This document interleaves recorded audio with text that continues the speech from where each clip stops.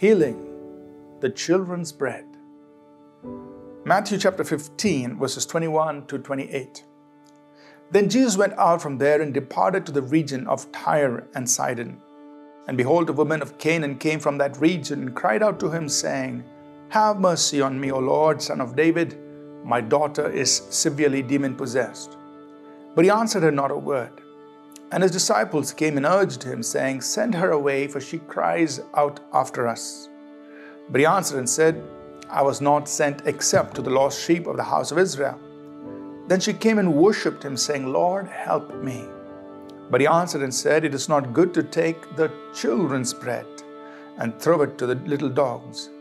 And she said, Yes, Lord, yet even the little dogs eat the crumbs which fall from their master's table. Then Jesus answered and said to her, O woman, great is your faith. Let it be to you as you desire. And her daughter was healed from that very hour. A very important truth that you and I must understand, what Jesus mentioned here, is that healing is the children's bread. Here was a Canaanite woman. She was non-Jewish. She didn't belong to the Jewish people. She must have heard a lot about Jesus and his ministry and how he was healing thousands of people. And so she decided to go to Jesus on behalf of her daughter, who was demon-possessed, troubled, and must have been all kinds of problems. When she approaches Jesus, she does not see any kind of encouragement. First of all, the disciples of Jesus want to get rid of her. Jesus makes a theological statement. He says, at this point, I'm only sent to the house of Israel. I can't help you. You're not a Jewish woman, so to speak. And in the process, he also says, I can't take the children's bread and give it to the dogs. But yet the woman puts out her argument saying, all I want is a crumb. The dogs can eat the crumbs that fall from the master's table. And Jesus recognizes that as great faith, and the woman receives what she came for.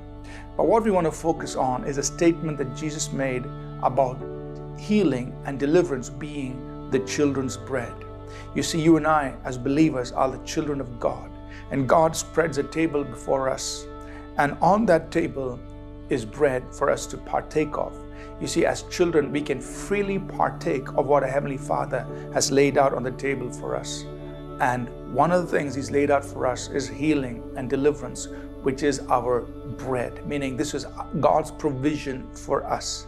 There is no reason why any of God's children should lack this bread, to be in want of this bread.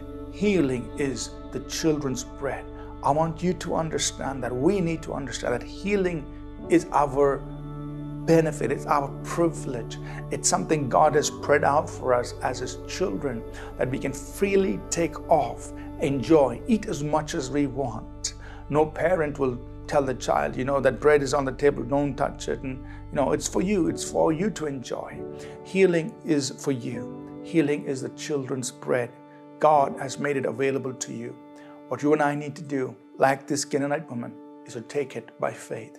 She asked for a crumb. You and I can have the whole loaf. It's for us. Let's receive what our Heavenly Father has spread out for us, healing and deliverance. As we pray, I want you to say, God, I receive healing. It's my bread. And expect God to heal you now.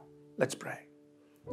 So, Father, in Jesus' name, I pray for every person listening who needs healing and deliverance. Healing is the children's bread. It's theirs. So I take authority over every oppressive work of the devil.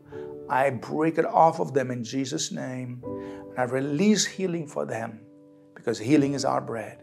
I thank you, Father, in Jesus' name. Amen. Thank you for tuning in to Living Supernaturally. For more resources to strengthen your spiritual walk, please visit apcwo.org.